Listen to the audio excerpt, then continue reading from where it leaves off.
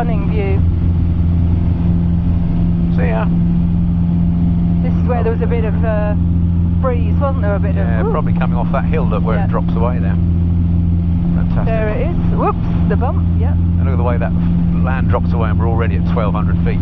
So I can lose flappage. Stunning countryside. Visibility is amazing now, isn't it? One stage of flap gone. Two stage of flap. A little bit of trim.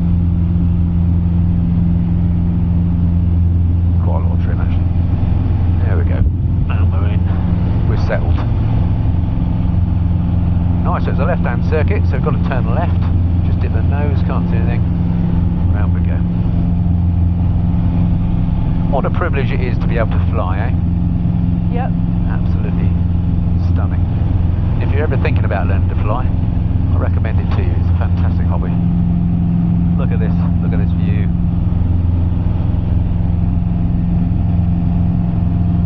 Right, remember what that looks like for next time we come, Carol, because I always find that difficult to spot. I don't know why. I think it's the way the runway, the slight camber, you can't see it. Yeah. I've landed it dozens of times. Wind 426. Traffic looks like it's going under us. 2 o'clock. I got it. Yep, thank you. Well spotted. I'll keep climbing. He's going under, isn't he? He's gone under yet. I'll watch him come out the other side.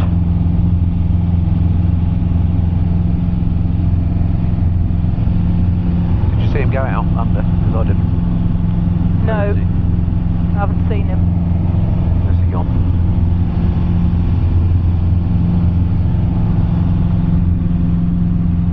There he goes. This is low level Robin. Very low, maybe going into a strip somewhere. Right, we're alright, let's get this levelled off. 2-3. Fuel pump can come off. Golf Juliet Alpha, approaching from the southwest for rejoin. Transponders on. Golf Juliet Alpha, comes to ridge 5. Still runway 26, left-hand circuit, QFE 1007. See, you got to see the sea today, look at that over there. Your strength to, I understand, 26 left hand. See the needles, Heddingsbury Head? Yeah, I'm going to be in the sea tomorrow. Roger, Golf Juliet Alpha. Rather you than me. That Robin's still down there, very low level. Must be going into a strip, look, can you see him? Let me No, look I really. can't see him. I'll turn, here we go. Oh yeah. Look at him. Crumbs. He's low. Yeah. Pretty. As long as he stays low, doesn't come on and meet us. Right then, okay, back to Chilbolton then.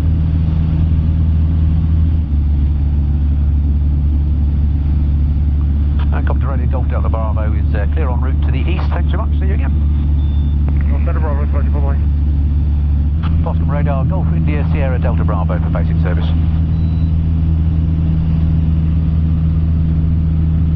Golf India Sierra Delta Bravo, Boston Zone, pass message. Golf India Sierra Delta Bravo, PA28 from Compton Abbas to White Waltham, routing via Chilbolton, just airborne, and climb to 2,200 feet, request basic service and max penetration. Golf Delta Bravo, basic service, squawk 2650, Portland QNH 1028. 1028 the QNH and 2650 the squawk, Golf Delta Bravo. Golf Bravo, India, Portland QNH 1028. Roger, Golf Bravo, India, 3,000 feet, 1028. Right, we start 2,000, 1028, we should miss that. Zone, Golf Victor Oscar India Delta, requesting basic service and a max penetration. Nothing like a good max Golf penetration. Victor India Delta, Boston Zone, pass message. Golf Victor Oscar India Delta, PA28, Arrow from Bedbridge, currently Stony Cross on 1028 India Delta. Right, so it's basically the reverse flight as we did coming in, so nothing more to see here really. We'll stick the camera back on when we get to White Waltham. See if that's the same issue when we land. It'll be interesting to see, won't it? In the meantime, we'll enjoy the flight. We'll speak to you in a moment. Alrighty, welcome back aboard. Roll the time on about, I don't know, half an hour, 20 minutes, something like that, and we're just approaching White Waltham now. We've got about 10 miles to run. Just off to the left of the aircraft, I can see Reading again here, and just off to the right, we've got a seagull or something I can see below us. And then we've got Wokingham as well, more significantly probably. So the trick is going to be get ourselves positioned at White Waltham and land and see what happens with with this engine on the rollout. So we just listened to Farnborough. I'm going to change to Waltham now, so let's do some radio stuff. 5 circle, 54, thank you.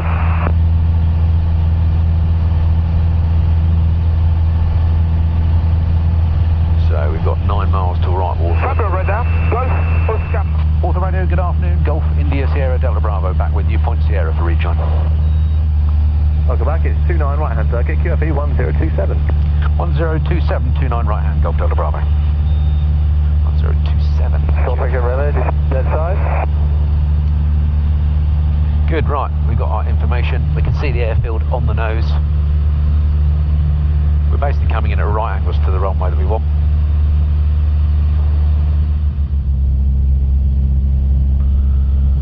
Golf Delta Bravo, downwind 29 for landing. Right, power back a bit. We're in the white arc, car beats on. Get some flapping. Another stage of flap. Bit of trip. There's him coming to land.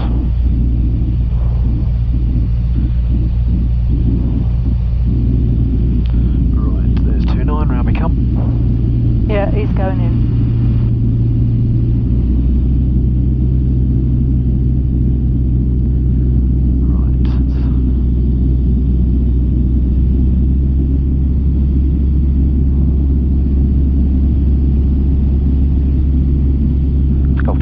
Turning final 29 for landing, contact 1 on.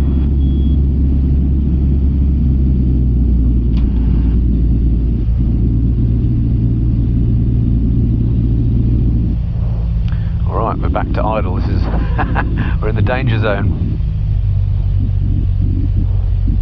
Right, I'm going to side slip it a little bit because I'm a bit high. Let's hope he gets off the runway because we may not have a go around opportunity. Looking good. Oh, he's off again. Golf Delta Bravo, short final, 29 for landing.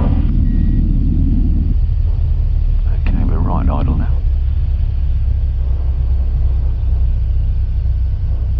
Kick it straight.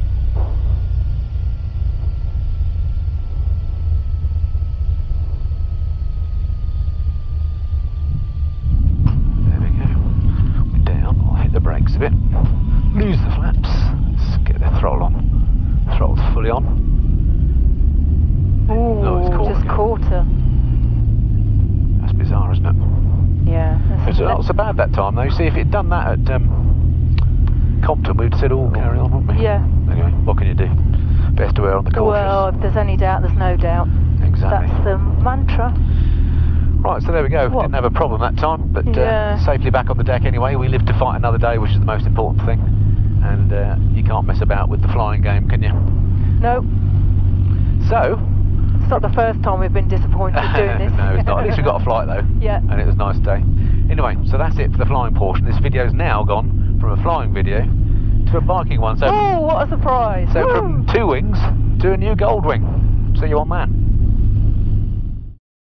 Alright, well, good morning folks, and welcome to, well, Basingstoke, where we've just filled up the mighty new Goldwing for the first time ever. We've been on the road for about an hour, done maybe, I don't know, 50 miles or something like that.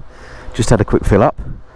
We've decided we're not going to go on the motorways and try the A303 route, which will be interesting to see how that goes. Anyway, let's crack on, see how we get on. Right, before we get cracking, I'm just going to change the suspension to riders. We didn't do this when we did the tour recently into Europe because I was a bit worried that the bike might go too high. But let's change it to change the preload to 2 riders and luggage, which is what we've got. There we go. Oh, I can feel the bike going up a little bit, and we'll see how that goes. To navigation. There we go. Right, let's see how that works. Nothing around.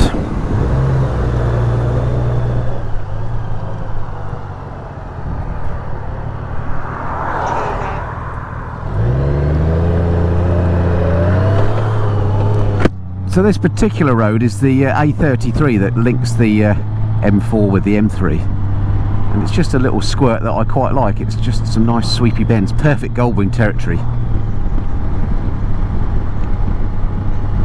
And and perfect to try our big new bike out on. First proper ride we've had on it, first time Mrs. Fly's been on it, so we'll get a little summary from her later on about how she's finding the new seat and so on. Certainly we've already benefited from the slightly more luggage capacity in the boot, for want of a better word. Right, the bike has only done, well, it's done 181 miles. When we left home we'd done 102, so in fact we've done 78, 79 miles. My maths is never good while I'm riding and talking at the same time. It'll be interesting to see what the bike thinks it's doing from a miles per gallon point of view when the trip's over, but by the time we get back from Perranporth we will have done probably well over 600 miles, so she'll be ready for her first service, so that's quite useful. You know, what a difference a day makes. Check out this weather, look. Grey clouds. The wing is telling us it's 22 degrees and it is set to get to something like 24 today. We've got our mesh jackets on and I have to say, feeling very comfortable. So the plan is we're just going to skirt round Basingstoke, a very quick bit on the M3, and then join the A303, which is a road I normally hate in a car, but I'm quite keen to try on the bike. And it also takes us past Stonehenge, so for our international viewers that might be of some interest, although I don't think you can see much of it from the road, to be honest, but we'll find out. It's been a while since I went down there. Anyway, we're going to settle back. We've got about 180 miles to do today until we get to that hotel. And the whole point of this trip, of us going on the wing, having binned 2 wings, is that we don't lose that 400 quid that we spent on the hotel. So let's hope the hotel was worth it, but we'll have a look at that a bit later. Right, speak to you when we got something interesting to show, or say. Actually, strike all those numbers I just told you. I was completely wrong. We've done 141 miles so far, so that means we've done 38 miles since home. I thought that seemed a bit optimistic. We've got a range of 179 miles, having just filled up, and we've still got 217 to go. The bike's saying 3 hours 40 minutes, so we're going to have a leisurely ride, and we're going to stop a few times for some coffees and lunch and stuff, so we're kind of set in for the day for this ride. What a difference. It's going to be about 6 hours on the bike compared to 2 hours in the aeroplane, but hey ho, needs must. Ah, the wonders of Basingstoke, somewhere I know very little about actually. It seems to get a bad press. I fly over it quite a lot, but I've never actually been in the centre of town. I've no idea what it's like. Maybe you can let me know if you live in Basingstoke whether it's worth a visit one day. Now, I remember looking at that tower block from the aeroplane yesterday as we flew over. That's quite a big landmark from the air in Basingstoke. It's bizarre because I know this part of England way better by air than I do by road. So we just kissed the M3 for about 5 miles before we joined the 303, and hopefully a bit of a better ride off the motorways from now on. So on our right is Popham Airfield. Just see some aeroplanes parked up there, which we flew very close to on the way back yesterday. We actively tried to avoid it, just off of the A303 here. So as we flew back last night, keeping our fingers crossed about the engine on the aeroplane, just off to the right here, obviously you can't see it because we've got this hedge, we flew past a crop circle, and Mrs. Fly took a couple of pictures out the window. Well, not out the window, but you know, well, yeah, out the window, and it looked amazing from the air. And I just wonder why people who build those crop circles, I'm assuming it's not aliens that build them, why they do them so you can't actually see them from the road, because they're quite beautiful. It's kind of wasted. It's over here somewhere, but only us in the airplane got to see it, so that was part of the privilege of flying, and something you don't get when you're on the two-wheeled wing. So we're just coming past now. It says Army Headquarters on this sign. That's off to our left is Middle Wallop, which we remember again from flying yesterday. That was the Army helicopter base where we had to speak to Boscombe Down to request a MATS penetration. Well, we don't have to do that on the motorcycle, of course, and the less said about any sort of penetration the better. Okay, so off to our left here, just pop the screen down and show you all these big buildings here, and off to the right you can see some bits and pieces as well. This is Boscombe Down, which is that home I mentioned of the Empire Test Flying School back in the 1950s, and again where we flew past here yesterday. It's now owned, it's sort of subcontracted out to defence contractors, but they still do a lot of the same work there in terms of test flying systems. So yeah, it looks a lot different from the ground, doesn't it? Right, a bit of a traffic jam now, because I've got a theory.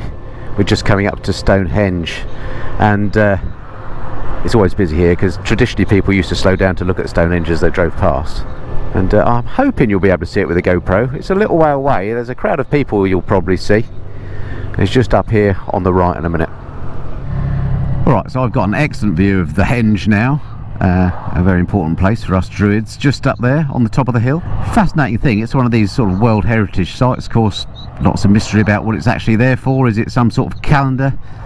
Is it some sort of timepiece? Is it some sort of landing pad for a UFO? Who knows? But it's fascinating, and it draws an awful lot of tourists as well. It's not actually, sometimes I think it's a little bit disappointing. It's a bit like, well, Niagara Falls. It's amazing, but not quite as amazing as you'd think when you actually see it, but nonetheless it is interesting. And just dipping from view now. And yeah, the incredible thing about it is Mrs. Fly was just reminding me in the headset that the stones actually, they know, came from Wales. So the big mystery is how on earth did they move them from Wales a couple of thousand years ago. So yeah, quite an effort just to get them to this very spot. Anyway, fascinating place. Right, let's hope this traffic thins out a bit once we're past it. Just a reminder from Mrs. Fly that actually they're well more than 2,000 years old, maybe 4, I don't know. Perhaps I should look it up and put it on the screen. A lot of people there today. Would have been a lot busier a couple of weeks ago. We're filming this back end of July, and of course summer solstice is when everybody crops up there. Anyway, onwards. It's when you get onto chunks of the A303 like this where I realise that actually it was a good move ditching the motorway. Some very nice bits of scenery, and occasionally you get a bit of open road. Now as soon as I turn the camera on we get a load of traffic again, the scourge of riding in southern England. But it is lovely around here. I mean, check out this view to my right. Okay, it's not rolling mountains, but it's pretty flipping beautiful. Ah, oh, check out this view. This was such the right decision to not go on the motorway. This is just absolutely stunning. If we could just lose these clouds now. Temperature wise it's nice, it's 22 degrees. We're in our summer jackets, and I'm as warm as you like. I'm not in any way cold. But also we put on some high-vis tabards today. You might have seen it earlier when we were starting off on the bike when Mrs. Fly was at the garage. We've each got those on, and that's not because we've suddenly become high-vis junkies, although you know, it's hard to I guess argue against high-vis, but I'm not an exponent of them in particular. I just think anything you can do to make yourself visible is a good idea. But the main reason we put them on is because we thought it might just be a little bit cold as we started out in our mesh jackets, and it just stopped a bit of the wind. So yeah, that's worked out a treat. And then if we do need to take them off because it gets hot, then they fold up to virtually nothing. So that's what that's all about, just in case you had thought we'd become real ale advanced riders or something. That was a joke, by the way. I'm sure advanced riders don't all drink real ale. You know what I mean. And there's nothing wrong with real ale either, or indeed advanced riders. Right, just a quick update for you, 20 minutes on since I last spoke to you, and we're just coming up to close to Compton Abbas actually, where we flew to yesterday before we decided to bail the two-winged option for the one-wing option for this trip. And it in itself is a biking destination, as I mentioned yesterday. In fact, if it had been a little bit later, it might have been today's lunch stop. Once again. A bit more cloudy today though. I hope these burn off by the afternoon, but still lovely riding temperature though at 23 now, according to the mighty wing. So we're trying to work out exactly where Compton Abbas airfield is. We reckon it's just behind that ridge there, because there's a mast there which I think is one of the comms towers on the airfield, and then you can see here how this hill drops off at the edge. See this bit of white chalk maybe? Can you see that at the end of the hill there, the ridge? I think that's where we took off when the ground flew away, or dropped away from us.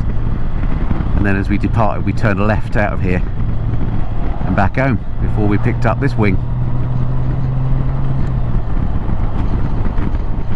I'm sure if we're wrong somebody will correct us, but it looks pretty familiar.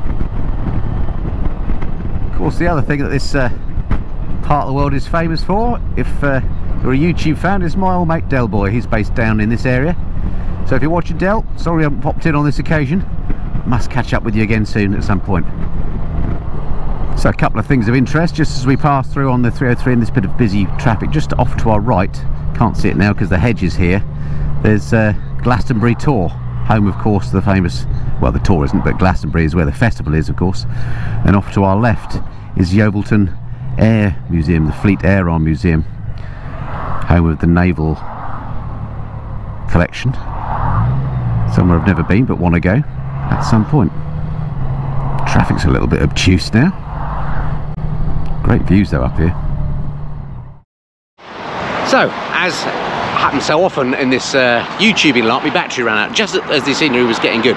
Anyway, it's about 12:30. We've done, I think about 150 miles. We've got about 110, 120 to go, something like that. We make good progress. We've been on the bike for 3 hours, so we thought it was time for a stop. We stopped here at this American bar and grill, Route 33. We've got this splendid view over here, look. And yeah, the bike's doing really, really well. So for its sort of inaugural trip, so far so good. But we'll have a chat to Mrs. Flyer, who's in ordering some sarnies or whatever, and let's see how she's found this new seating arrangement and so on the bike. All right, so we've just eaten in the diner there behind us. A little bit touch and go. What would you say? Yeah, I wouldn't eat there again. Nothing to write home about. Wait, filled again. But the coffee was excellent. Anyway, look at us. We're like matching pair, look, in our high vis and our little, what's it? You mean an old couple? Yeah, we're like an old couple on a Goldwing, aren't we? Splendid. Blimey, perhaps we are an old couple on a Goldwing. Anyway, talking of which, how have you found the new beast, particularly the new perch on it?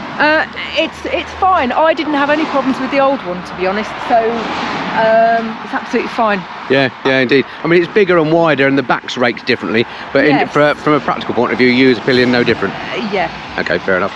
And also, if you remember, we changed the suspension setting as we were coming along to 2 riders and baggage and all that. Did you notice any difference? It felt a bit smoother, but I might have been making it up. I felt the same. It felt a little bit smoother, which is odd because I thought it was stiffening the suspension up.